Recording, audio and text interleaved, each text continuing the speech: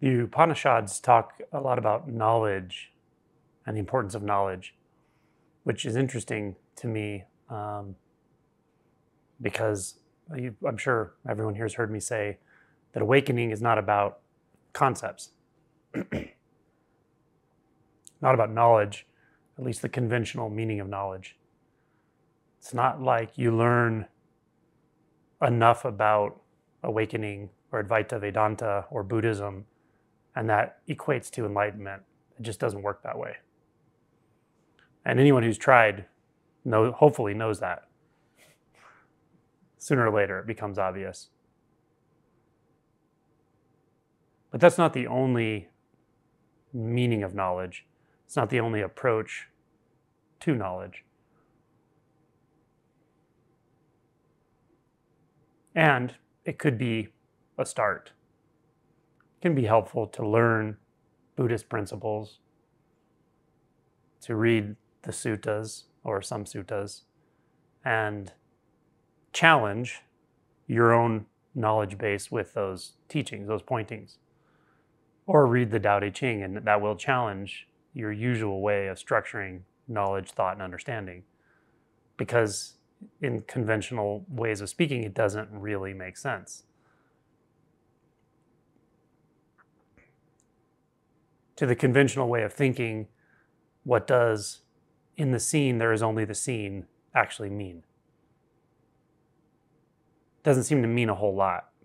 It's kind of like circular logic, right? And yet it's pointing to a very profound truth, a very profound experiential insight that's available to all of us. The Tao Te Ching, the Tao that can be spoken, is not the eternal Tao. So there's something there. The Tao seems to be important, seems to be of interest, and yet there's apparently a Tao you can speak about, but that's not the real one. That's not the eternal one. So that statement shows this dichotomy in what knowledge is, or how we utilize knowledge, how we approach knowledge and knowing.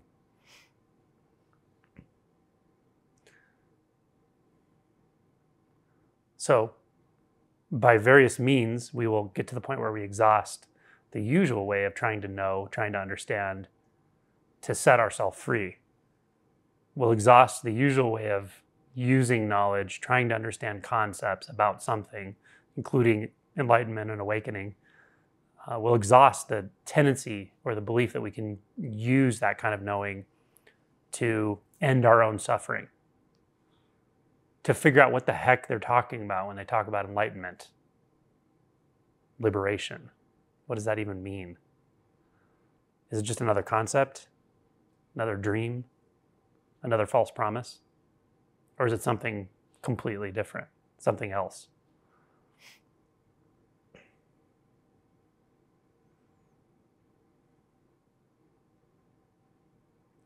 So I might say it's how we use thought. It's how we use the apparatus of knowing that matters.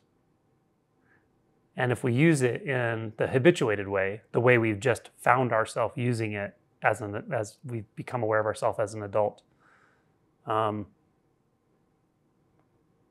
we can very easily, without noticing, stay in one mode of using thought and knowledge. And it's a very narrow mode. And it's also a very well-defined mode, well-defined by conditions, by conditioning, actually.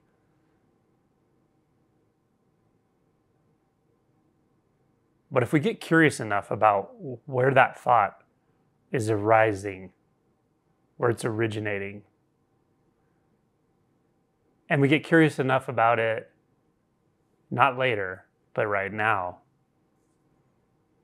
then we have an opportunity to see, to know in a very different way. How does a thought arise? How important is it to even investigate that? How important is it to know that? Is it knowable? What is a thought? What is a single thought? To back up a moment, another way into this exploration, another way to become interested in thought is to see, as many people do, that thoughts somehow, something about thoughts is why we suffer. Anxiety, depression, self-doubt, hesitation, frustration, expectations that have blown up in our face and cause us to apparently suffer because things didn't go the way we thought they should or the way we thought they would. All of that, if we just take inventory, is structured in thought. Has to do with thought. Thoughts about the future, thoughts about who I am, thoughts about who other people are, thoughts about how I should be treated, how I shouldn't be treated. All of this is thought. So that's another way in. That's another way we become interested and go, wait a minute. What is it about thought that causes us to suffer? Or maybe suffering isn't the right word for you. What is it about thought that causes me to feel anxious? What is it about thought that makes it so I can't stop? I can't actually relax. I have to keep doing and working and moving. I can't actually sit still and be completely comfortable in my own environment. I can't play like I did when I was a kid without concern for anything, without concern for when the play was going to end, without concern for what's going on in the world, without concern for whether I'm a good kid or a bad kid. We just played. We just engaged life. We engaged the senses. A boat in the bathtub, you know, blug, blug, blug, blug, blug, blug, blug, blug, blug. Just pure play, pure enjoyment, pure simplicity. We didn't even know we were playing. It's that simple, right? When did that end? Why can't we do that now? So when we take inventory in this way and we go, man, something seems to be getting in the way. And then we notice what seems to be getting in the way is thought, something about me being in an internal dialogue, doubting myself. You know, I can't play in the bathtub because I'm too old for that. I can't play in the bathtub because I have to go take care of XYZ. You know, I can't just roll in the grass because the neighbors will think I'm crazy. All right. By the way, we're gonna do grass rolling later. So, you know, whatever it is though, I can't just fully relax here because even though I'm relaxing has become an activity. While I'm relaxing, I'm planning my day tomorrow. I'm on my computer, I'm on my phone, right? Why did this happen? When did this happen? How did this happen? It's a good investigation.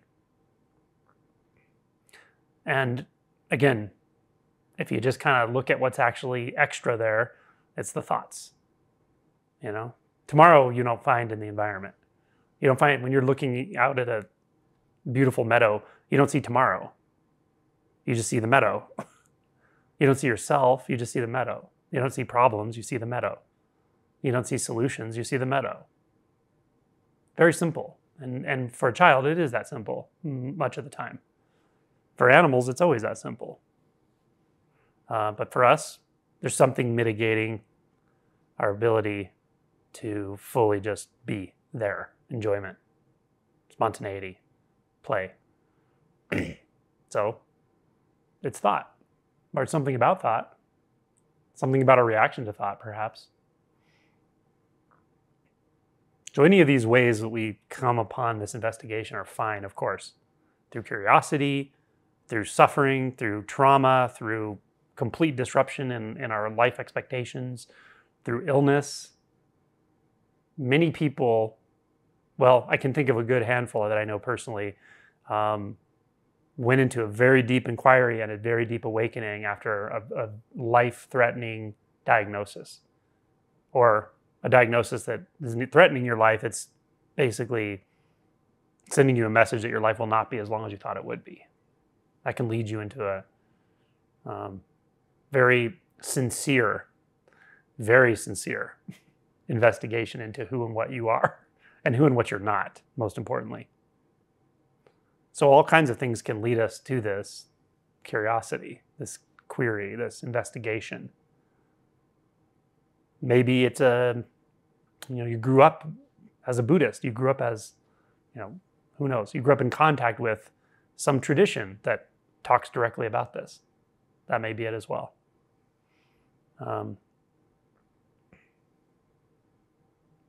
But to me, at least from what I've seen, the investigation into the nature of thought and consciousness in one way or another, maybe not spoken in that way, may not sound like that at all. In fact, if you pick up the koan, what is mu? It doesn't sound like you're thinking about or investigating thoughts or consciousness or anything like that. But that's exactly what it's doing. It's investigating your true nature in such a direct way that our reaction to thoughts, our need to put thoughts between ourselves and experience gets in the way of that investigation at some point. And so it has to stop to really know what mu is. So it's brilliant. It's a brilliant approach. So there's not even a right approach as to how we do this investigation. But we will investigate it at some point. We can investigate it through belief, through just questioning belief after belief. And I think there's a lot of conventional models for that, meaning non-direct kind of awakening approach like I talk about. There's a lot of conventional models for that. But what's interesting is that without the context and the intention of going through the roots of identity and beyond identity, I think a lot of the conventional approaches will kind of hit a wall, but because they'll start to probably hit a fear barrier. Things like therapy, for instance. There's a lot of asking questions and investigating beliefs in therapy, but doing therapy doesn't necessarily wake everybody up, right? Because you'll get to this place where the questions start to get a little scary, right? You'll start to notice maybe that the one you thought you were doesn't seem to be there when you really start questioning in a deep way. I had a friend who was a neuroscience like undergrad, and she spontaneously led herself into this questioning about who she was, about the way consciousness works. And she went completely beyond the sense of self. And it really, really freaked her out. She didn't expect that. But she was just asking questions. Well, if this is the brain and it's creating this experience, well, if I'm aware of that, what am I that's here, whether that experience is here or not? And the sense of I is created by like all these neurotransmitters, and she just suddenly just went right beyond the sense of I and was very surprised by it. So all kinds of questioning processes can do this. But in this talk, I really want to just address it kind of directly, address the problem of thought and consciousness directly, or it's not a problem, it's very interesting to me. But again, often we find our way into these investigations through recognition that we are suffering, and it has something to do with what's going on up here. So what is a thought? Okay, well, you can answer the question by adding more thoughts, right? Adding more descriptions. You could say it's a neurochemical process, that results in the sense of a thinker or something, or a sense of a me, right? You could think of it scientifically, sure. You could say it's a handful of neurotransmitters being splooged upon some receptors, or whatever, yeah. Or you could say a thought is a sort of image in the mind. Oh, okay, well that's a little clearer in experience. That's a little more experientially accurate. Or a thought is some language that's not spoken, it's internally spoken. Yeah, it's reasonably accurate, right? So those are ways of answering what thought is by using more thoughts, by becoming a little conceptual or a little reflective. And the latter answers I gave there are more directly reflective, like you almost reflect in the immediate to know that.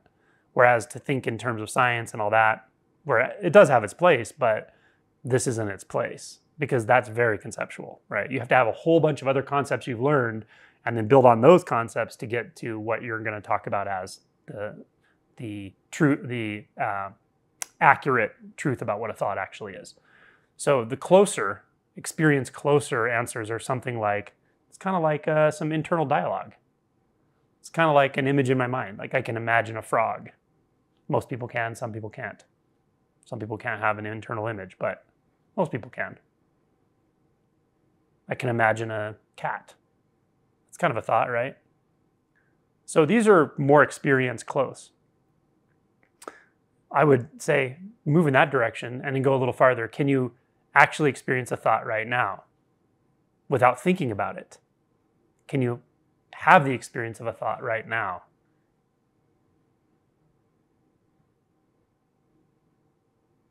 Are you already having the experience of thought before it becomes thought?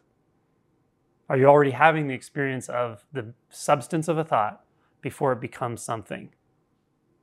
Before it becomes structured as an internal experience defining what's going on right now?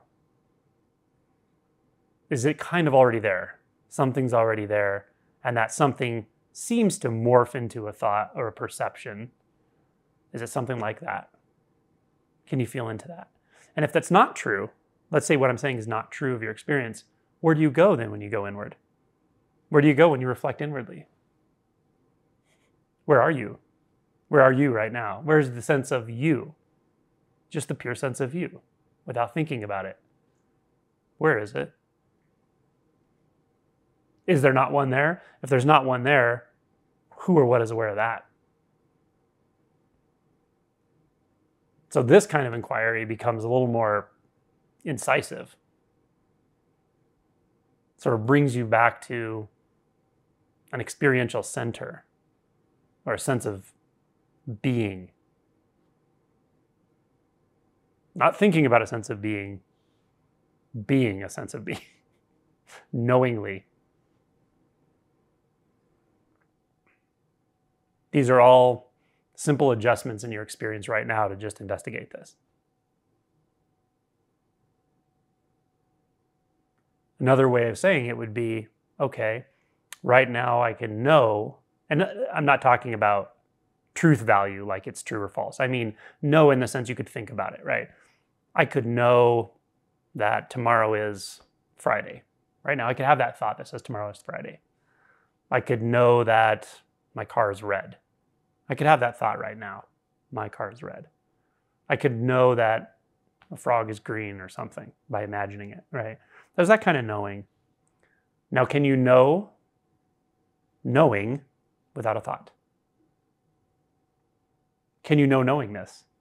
Can you know the substance of knowing without it becoming something defined? And if you can sense into that, did you do anything for that to happen? Or is it already there? It just is.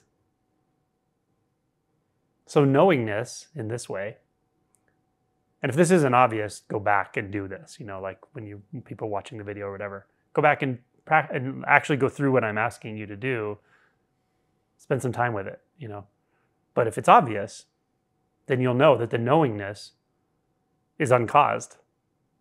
You didn't do it. It's not conditional. It's the source of conditions.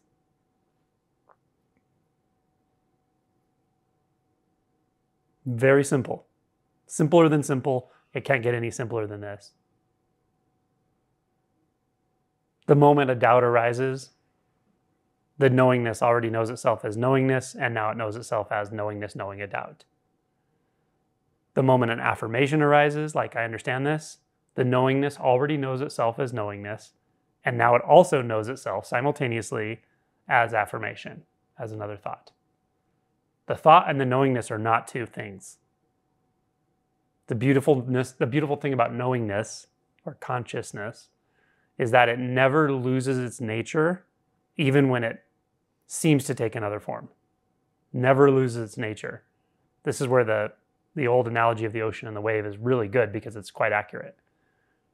A wave can form on top of the ocean. If you identify with the wave, it'll seem like you're this discrete wave. The ocean could even be scary.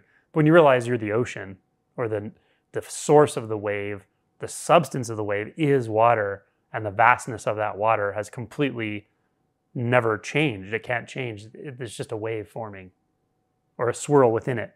Better than a wave on top, it's more like an eddy within the water somewhere. That's a thought. That's how a thought feels. But we forget that we are the ocean in one sense. We forget that what we're taking being to be is actually the entirety. It is all of being. What we're taking knowledge to be without seeing it is just one part of the knowingness. It's not the whole of knowingness, but the whole of knowingness is always there.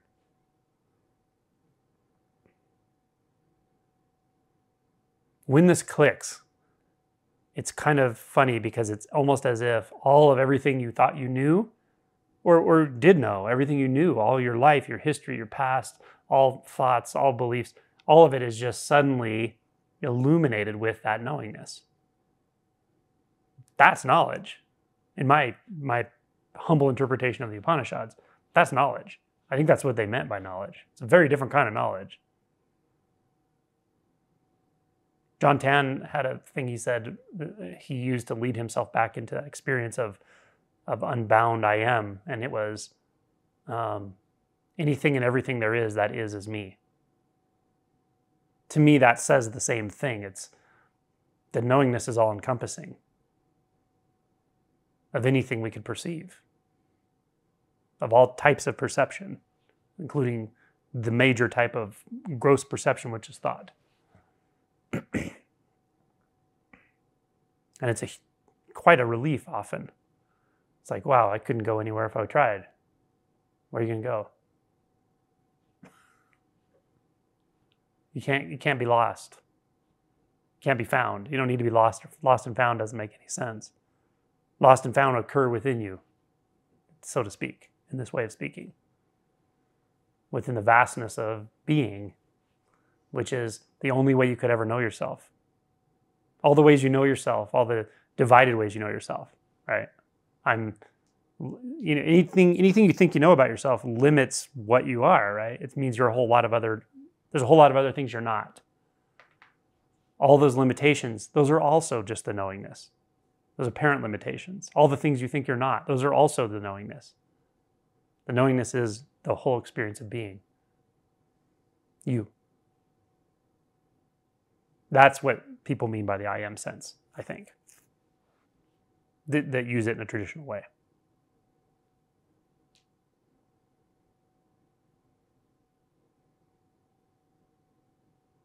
It frees up everything in one way of seeing it. It's already there. You're already in contact.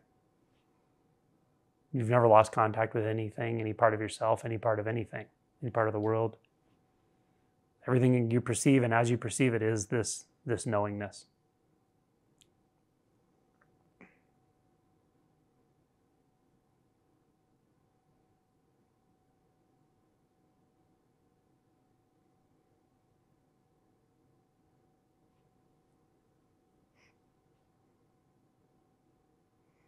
And consciousness is one of the 5 aggregates. And I always have trouble quoting suttas because there's so many of them and the names are hard to describe and I forget where I read them, but one of the suttas in the Pali Canon described it very well, that the way I experienced it was exactly the way it was written here. And it was, I think it essentially said consciousness is a reflective experience, but it's distorting in nature, has the potential to distort, which is 100% true. Sound, or I'll just say hearing, or the heard, doesn't distort. It's undistorted, it's undistortable. It doesn't have substance. It doesn't have quality. It doesn't have the potential to distort. It doesn't have the potential to cause delusion. So what does? Consciousness. So while this initial shift in this experience of consciousness is tremendous, it's huge, it's very important, it's a critical step in the awakening process. It's the beginning of the true awakening process. There are a couple things to know about it. So this maybe is a little bit more like esoteric knowledge or later knowledge, but it's helpful to know that it can be distorting. The reflective mind, even when you see the reflection as one whole reflection, even when you see the ocean and feel the ocean as one whole ocean, the oceanic experience of being, that's great. but it's not the end of the story. It has a potential to distort. And again, the water analogy is nice here because water is kind of fluctuates, right? It can, like in my book, I talked about the surface of a pond becoming very ripply, and it looks very, like the light that's shining on the top of the pond looks very divided and fractured up, right? But still, the water is just the water. It's still one vast body of water. Nothing has become divided ever, anywhere. And yet, something about it, the way we regard it, when we believe in the reflection, when we believe in the reflection, we get fooled. We fool ourselves. And we fool ourselves in a very specific and kind of fascinating, but it's a little bit tragic way. We become convinced we are one of the reflections. That's very strange, but it can happen for some reason. And when we become one of the reflections, then all of the other reflections are not us. That feels isolating. Again, distorting in nature. It's not the fault of consciousness. It's not the fault of the ocean or the pond. It's sort of the fault, if there is a fault, in the way we interact with it, if that makes sense. So again, thoughts are not a problem. It's the way we interact with them. A thought we believe, it can be extremely distorting. A thought that's seen as a thought is not, right? We can have a thought that says, I hate that person. But when we see that's a thought, it's just a thought. When we believe we hate a person or a group of people, we can do horrible things, especially in groups of people who have that belief. So belief in a thought and a thought are very, very different things. So don't beat yourself up when you have thoughts. The fact that you know you are having thoughts is really, really good. It's auspicious. It's grace. And it's a huge step, even if there's been no shift in identity. Even if you don't know what the hell we're talking about when we talk about non-duality. The fact that you can actually become aware of one thought after another is huge. Makes a big difference in your propensity for harm to yourself and others.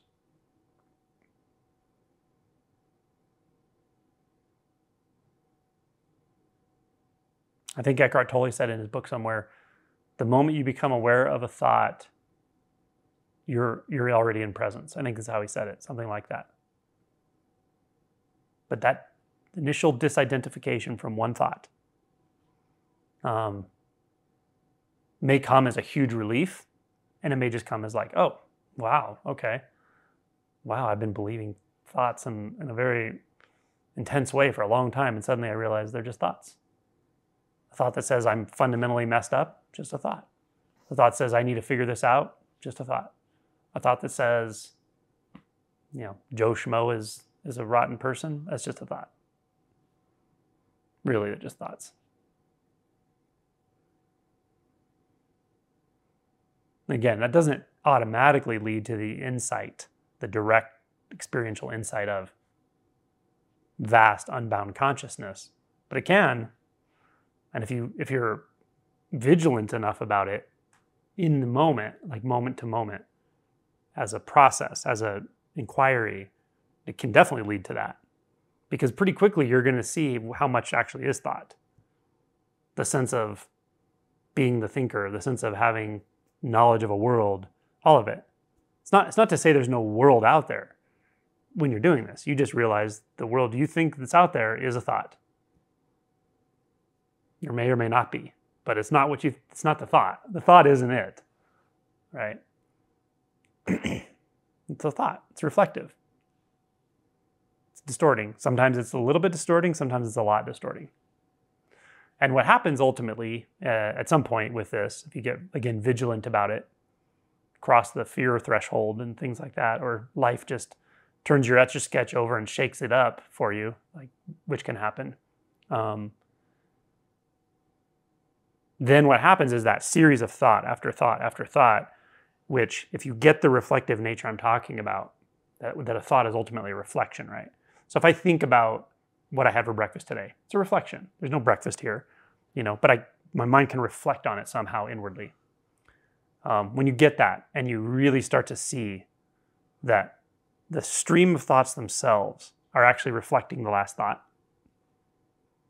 then you have the opportunity to break that chain, which that reveals something very different. It reveals the world as it's always been, but in a very different way. Quite surprising. So that's what I mean by being vigilant, thought after thought. If you just kind of here and there notice thoughts aren't what you think they are, and notice a thought as a thought here and there, that's good. It's good work. It's important. But sometimes you'll just, for me, it was out of like a sort of, well, it was vast amounts of frustration and pain, but it was also this kind of rebellion. Like something is pulling the wool over my eyes. Something is making things look as they're not. And I knew it. I could feel it. It was doing it for my parents. It was doing it for all the adults I'd ever met because they were all nuts. I knew it and I felt it. It was just something not right about the way I was perceiving it. And I guess to finally realize that I was seeing it that way, it didn't matter what anyone else was doing out there. The fact that I was seeing it that way, I could address it. I could find the problem, I guess.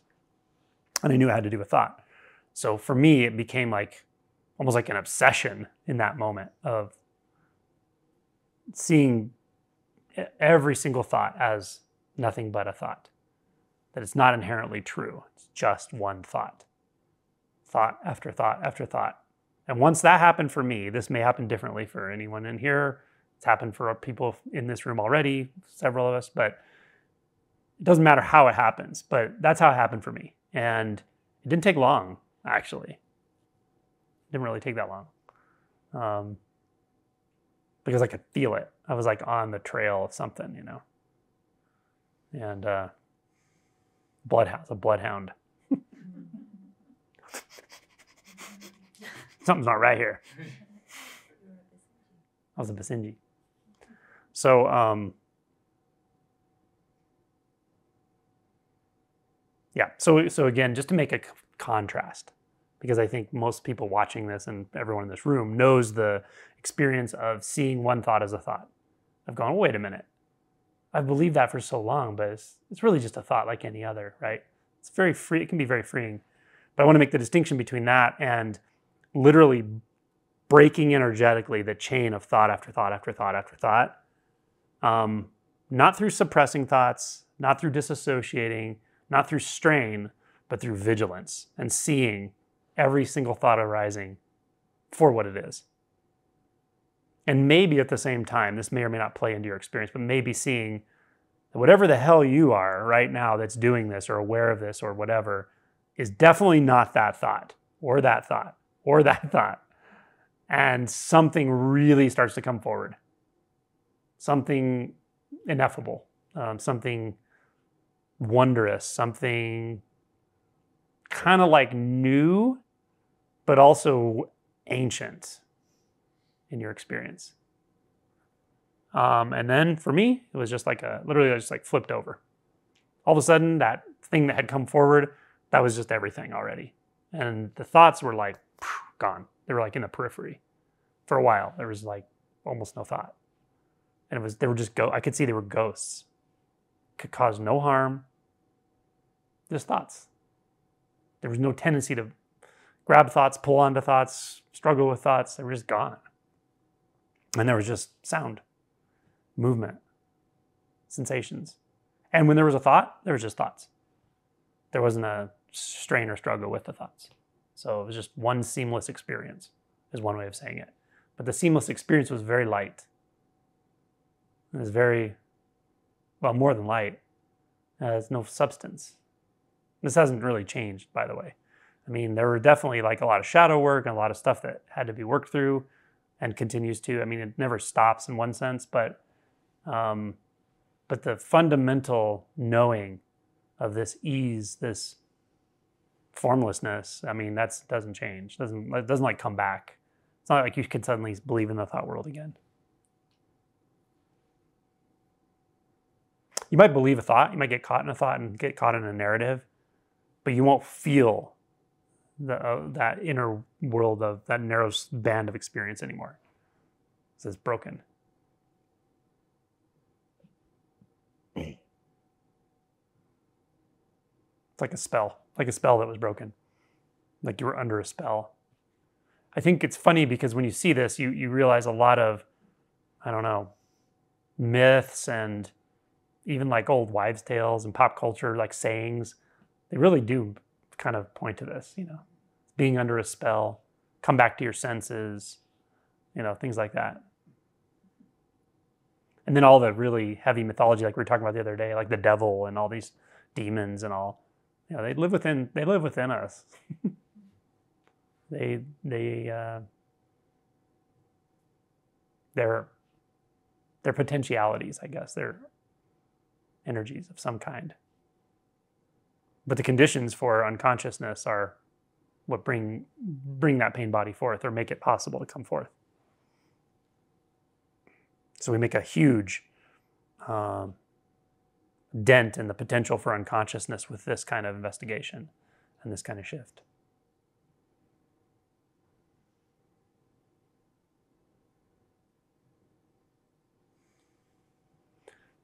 So if this ever feels complicated or complex or evasive or whatever, you can always ask yourself simple questions. Everyone has the potential for this. You don't need some, wizard non-duality teacher to say some magic words to you. You can just ask yourself, what is a thought right now? Go right to it. What is consciousness right now? What am I right now? What am I that's knowing? What am I that's perceiving? What am I that's looking out of those eyes?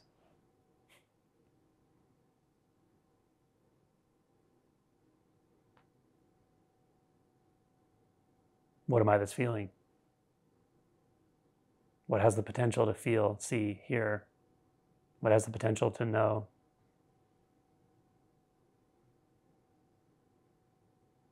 I think John Sherman said, he boils this whole thing down to like a really simple question of, or a statement of, put your attention in what it feels like to be you. An active inward looking.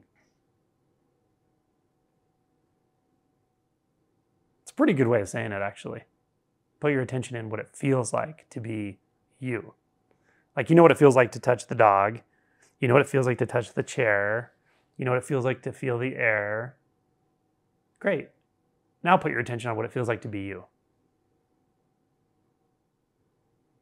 And I like how he says, you can't screw it up. Even if your thoughts tell you like, oh no, I don't get this, that's not right. You probably touched in for like a second or a fraction of a second or a thousandth of a second. But you will succeed at it. And he said, then you can try again and again and again. It'll often occur to you to do that again. Put your attention in what it feels like to be you. It's kind of genius.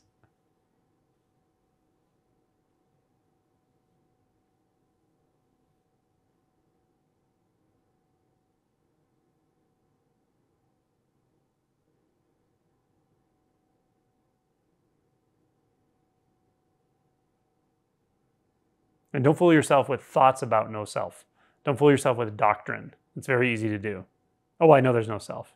Oh, you do? Where do you know that from? Right now, I mean. Where's that knowledge coming? Where's the knower of that right now? It's closer than that knowledge, I promise you that. So go there.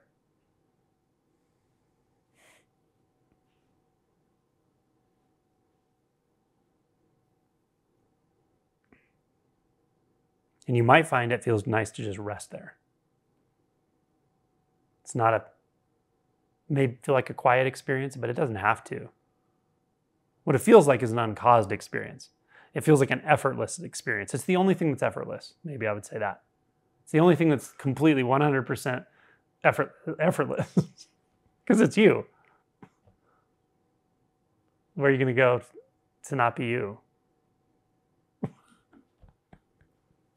It's effortless. Truly.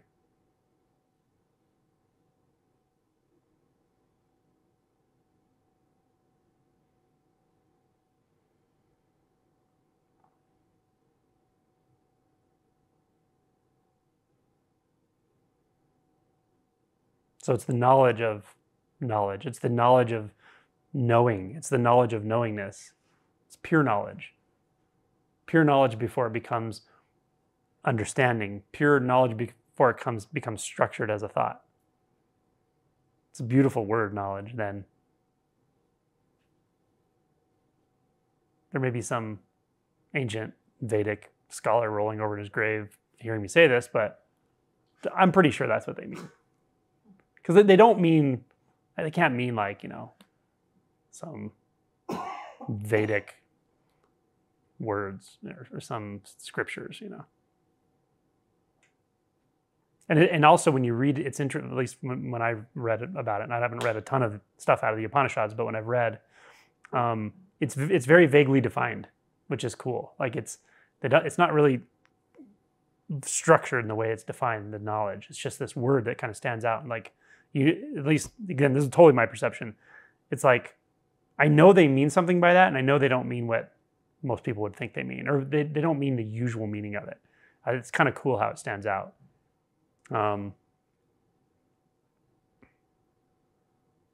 Yeah, knowingness is a really good word for it.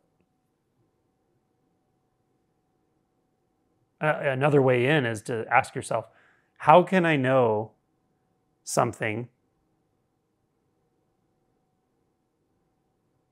How can I know anything? How can I know something? What's required for me to know something? The knowing of it, the knowingness.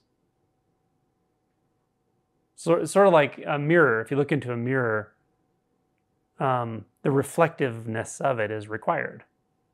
You could say, well, in that mirror, there's all kinds of stuff. There's a room, it's like a reflection, but you're like, there's a room, there's people back there, there's the stuff on the wall. It looks like all this complex stuff that's in the reflection, but the reflectingness, it's so obvious it's stupid, but it's also so obvious it's stupid when it comes to consciousness. The reflectingness is what's critical.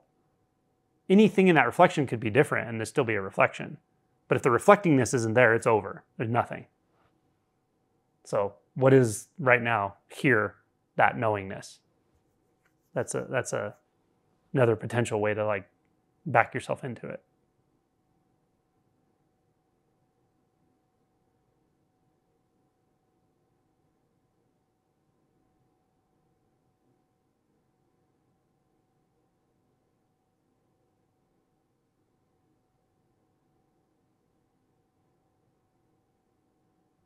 Chad's reaching for something over there. How are we doing? 12 minutes. Oh, okay.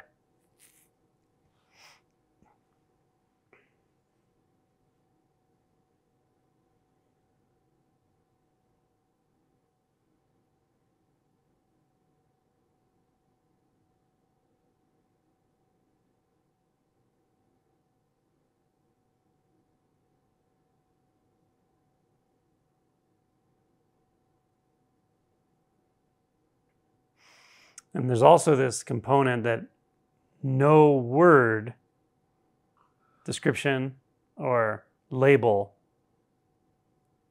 is it. And that's really important because it's also why mu, like a koan, works so well, but specifically mu. What is mu?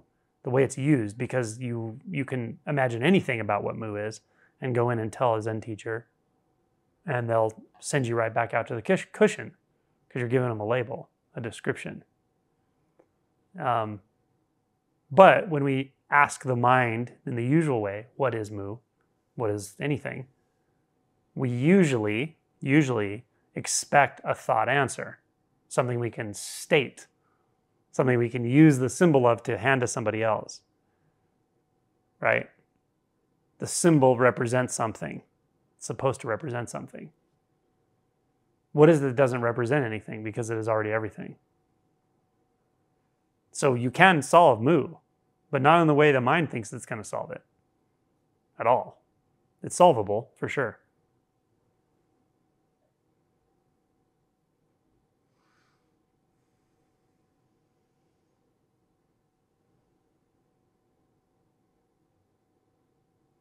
And also that koan to me is the quintessential way to have a one-pointed approach. One-pointed, because it becomes so concentrated. All of the will can be there. The will, the struggle, the frustration, all that will can be in there and can be directed with the koan. And yet nothing is given to the mind. The thoughts, at least. No thought will suffice.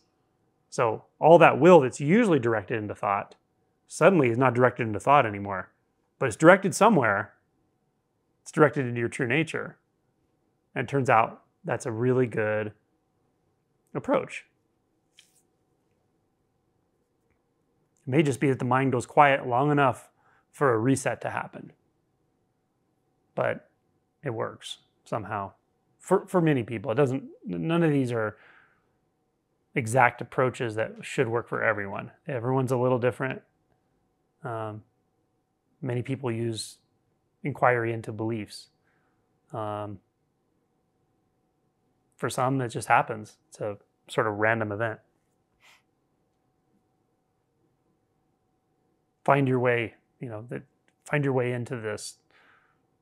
Find whether it's curiosity, stubbornness. I think mine was more like stubbornness, frustration.